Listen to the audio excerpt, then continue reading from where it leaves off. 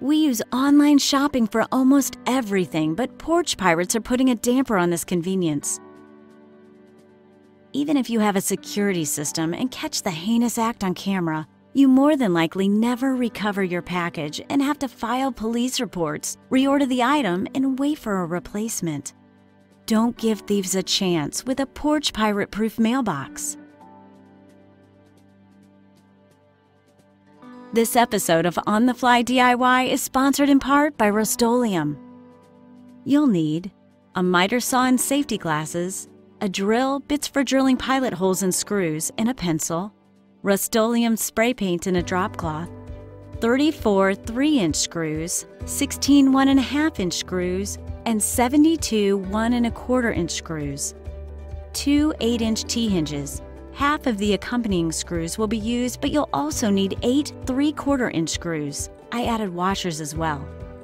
2 3.5-inch hinges, 2 small 1-inch hinges, 1 handle with accompanying screws, 4 cabinet lid support hinges, 2 small machine screws that will fit through the hole of the hinge, and 2 small nuts, an RFID lock and fob set, a piece of plywood cut at 21 inches by 22 1/4 inches.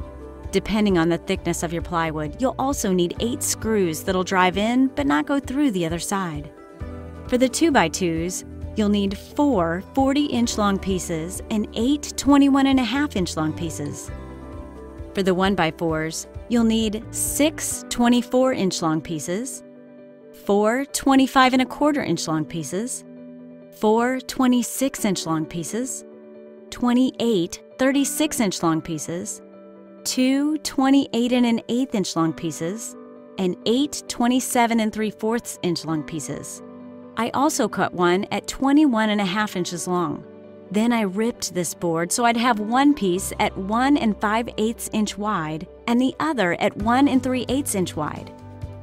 Build a frame with the 2x2s. The 40-inch pieces will be used vertically at each corner, and the 21.5-inch pieces are screwed in horizontally at the top and 4 inches from the bottom.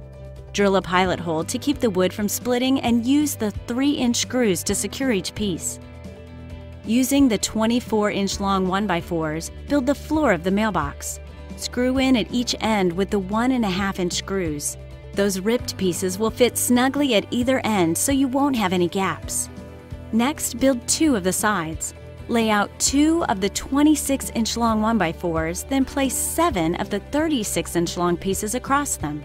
Ensure you lay each of these out upside down. Whatever's facing the floor will be the outside of the mailbox. Center the 7-inch pieces so you have the same amount of extra on each side. Use the 1 1/4-inch screws to secure each end of the boards in place. For the last side and the door, lay out 2 of the 25 1/4-inch long pieces the same way. As you place the 7 36-inch long pieces on top, ensure that you have no extra on one of the sides.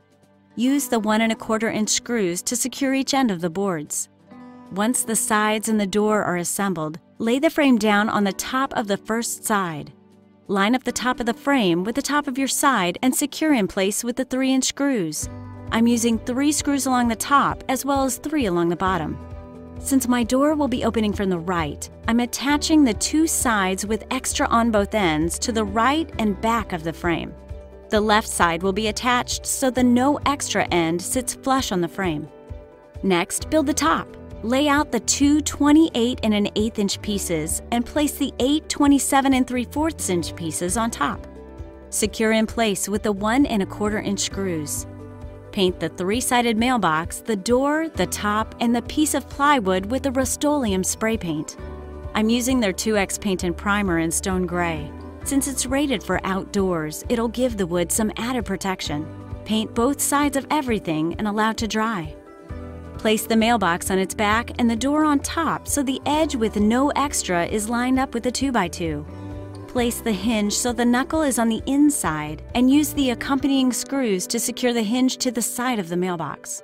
Use the shorter 3/4-inch screws and washers to secure the hinge to the door. Stand the mailbox up and place the top so there is no overhang on the back.